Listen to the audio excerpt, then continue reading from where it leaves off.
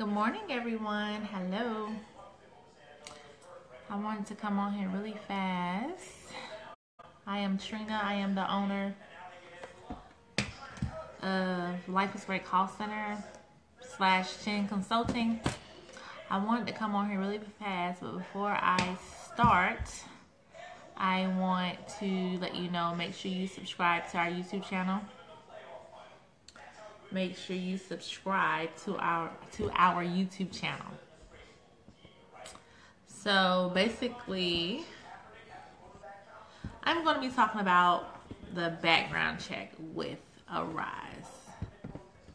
You may have some questions on how it works, but like with any job, you do have to do a background check.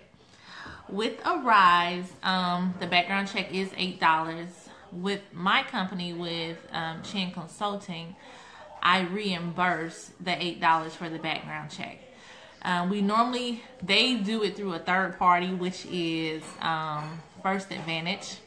But once you submit your background check to First Advantage, First Advantage forward it over to Arise, and that's how to determine your background check. Now, you don't have to have a squeaky clean background. You don't have to have a squeaky clean background.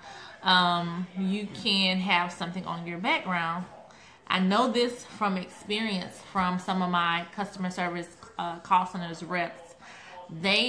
Some people do have things on their background, but the main thing that they're looking for, if you have something dealing with theft on your background, so if you have any theft, shoplifting, anything pertaining to that, they will not allow your background check to go through. So I just wanted to come on here really fast and talk about that. You don't have to have a squeaky clean background check in order to get hired or in order for your background check to go through. You can have something on your background as long as it's not dealing with shoplifting, as long as it's not dealing with theft, because you'll be dealing with sensitive information.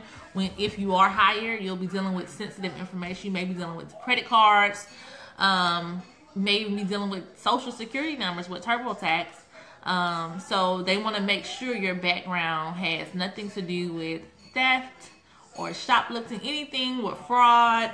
But you can have something on your background, just not dealing with that. Yeah, so I wanted to come on here and do a quick video on that. After your background check comes back, you do have to wait for your background check to come back before you go to the next step.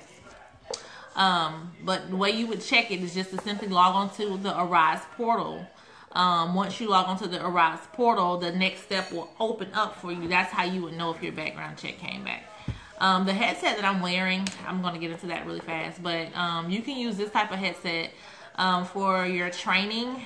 You can also use just a regular headset, like your cell phone headset or a USB headset. A USB is just basically, it's the size of the outlets. So this one right here, I can use this one. I just plug in one and it'll still go to my actual headset. A USB headset is this right here, you all. This is how the USB looks. So it's different types of headsets that you can use for training. You necessarily don't have to have a headset for training.